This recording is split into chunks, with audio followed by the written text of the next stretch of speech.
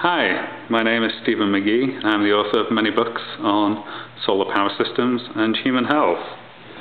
Here is my latest book. It's called Toxic Light, and we're going to look into some forms of lighting in your house and try and understand which ones you should be using, and more importantly, which ones you shouldn't. And we have a range of typical light bulbs here that you can buy in the shops. And we're going to start with the first. One of the things that we're going to subject these light bulbs to is a AM radio test. This is a standard AM radio, and we're going to be using it to try and pick up on electromagnetic interference. So let's switch the radio on and have a look at the different kinds of light bulbs. So this is a pretty typical light bulb. It's been around for several decades now. It's what most people had in the house until recently.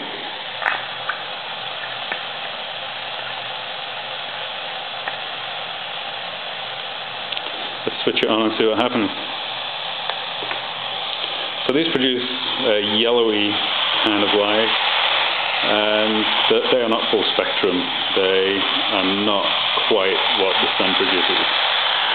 As we can see, they don't seem to produce any electromagnetic interference on the radio.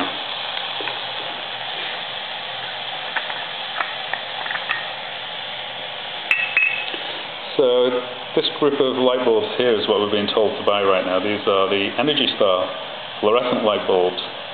And we're going to start with the smallest.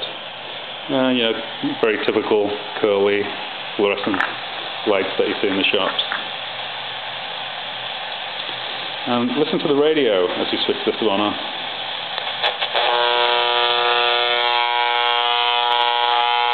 So what we're hearing is electromagnetic interference. And this has a field of maybe 4 feet.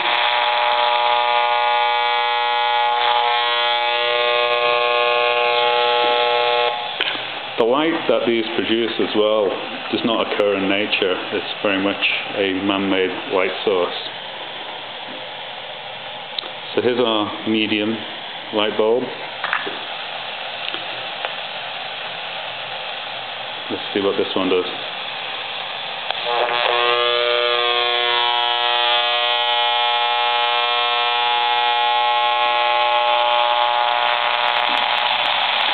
Okay, so we got maybe a 6-foot radio field.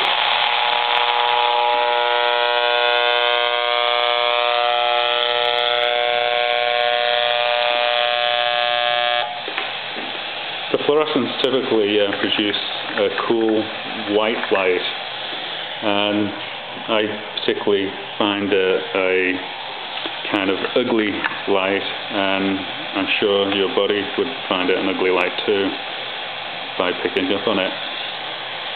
So this is the largest. Let's see what this does.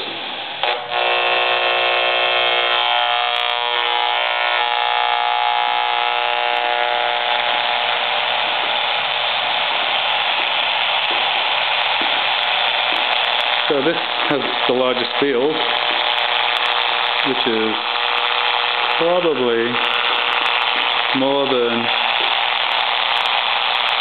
10 to 15 feet. 15 feet, I would say.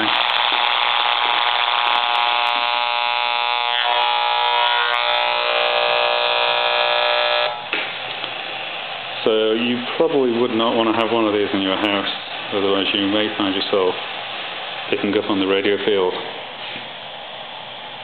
And this one looks like our first light bulb that we tested, but it's actually a fluorescent in disguise. We can see it through the bulb. So let's see what this one does.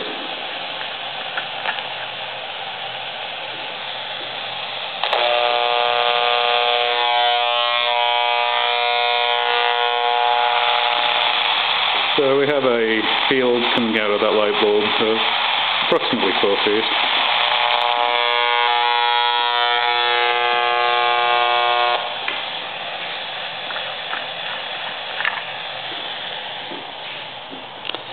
So this is what you should be using, and this is the first light that we're going to look at. It's a Philips Eco Vantage, and we can see it's a light bulb within a light bulb.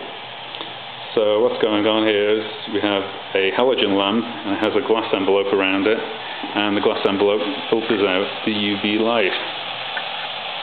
These produce an extremely white light, and probably my favourite out of the conventional light bulbs right now.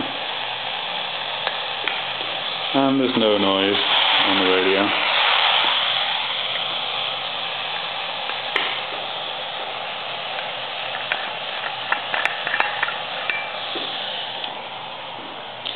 And here's our last one. This looks like a conventional light bulb. It's actually coded, and it's called a colour-enhanced full-spectrum light bulb. And this logo is what you should look for when you're trying to buy the correct light bulbs for your house. These are engineered to give out as close a spectrum as nature produces. So we're going to turn it on, and you should see a very white light.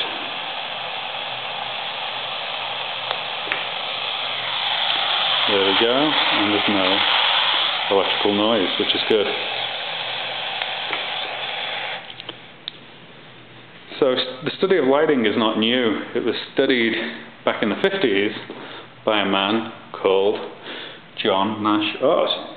He wrote many books on the subject, and this is one of them. It's called Health and Light, and he discusses the various types of lighting and how they can impact your health.